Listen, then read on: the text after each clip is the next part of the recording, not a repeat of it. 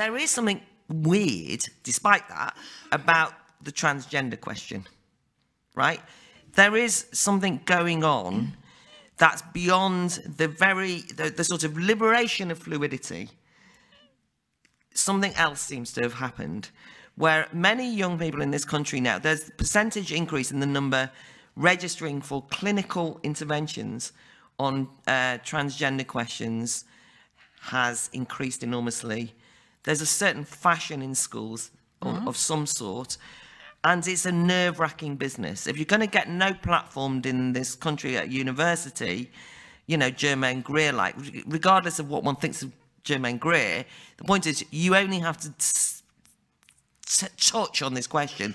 Ian McEwan, who is completely right on liberal, a novelist, dared to say the slightly wrong thing, and suddenly he kind of has to apologise and is kind of ridiculed and shamed. So I don't want to get you to say anything you don't believe, but I'm interested in it because I want to be for liberation. I'm not going to stop anyone dressing how they will.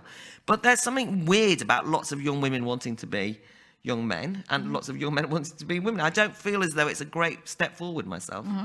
Thoughts? Well, I say in the introduction to my new book, my new collection, my particular transgender rebellion came at a time when there wasn't these ideas in the air, that the moment you are dissatisfied with the limitations of your present gender definition, that there is this enormous mechanism waiting to alter your body, to halt puberty, to slow your puberty down.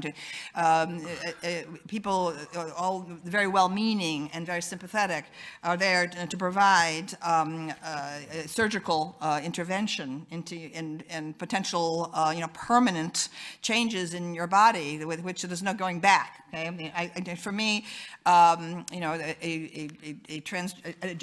sex change operation opens one door but closes many others. Right? So I personally believe that anyone who collaborates in an intrusion into a developing child's body and mind is guilty of child abuse, a crime against humanity, okay? Because that child is not prepared to make such a decision, okay?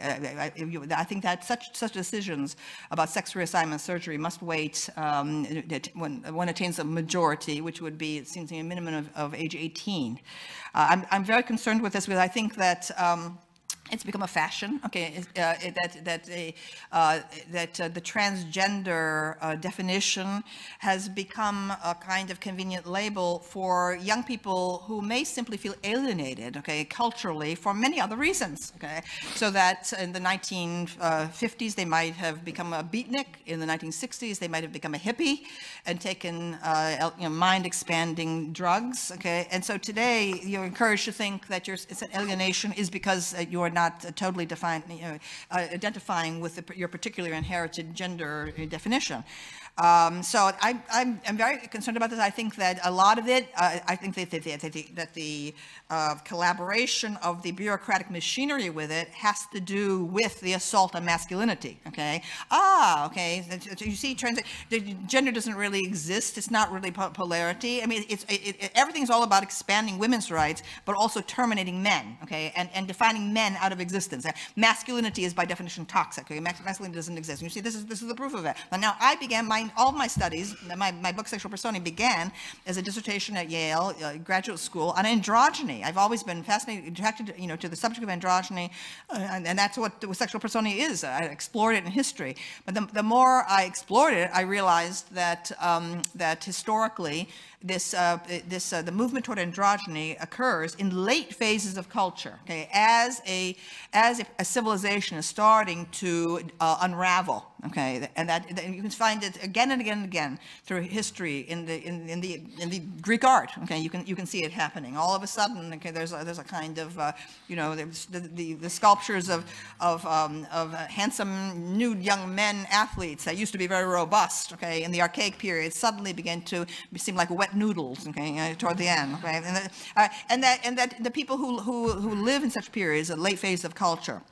whether it's the Hellenistic era, whether it's the Roman Empire, whether it's the mauve decade of Oscar Wilde in the 1890s, whether it's Weimar Germany. People who live at such times, okay, feel that they're very sophisticated, they're very cosmopolitan, okay, and homosexuality, heterosexuality, so what, anything goes, and so on. All right, and so, but from the perspective of historical distance, okay, you can see that it's a culture that no longer believes in itself, okay, and then what you invariably get are people who are convinced of the power of heroic masculinity, okay, on the edges, whether they're the Vandals and the Huns, okay, or whether they're the barbarians of ISIS, okay, you see them, starting to mass on the outsides of the culture, and that's what we have right now.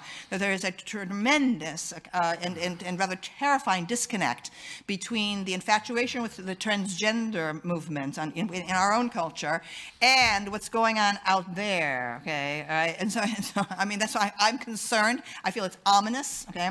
I question whether the transgender choice is indeed genuine in every single case. But what concerns me is when well-meaning adults, believe that they're helping people by making it easier some permanent change in the body from which there is no going back.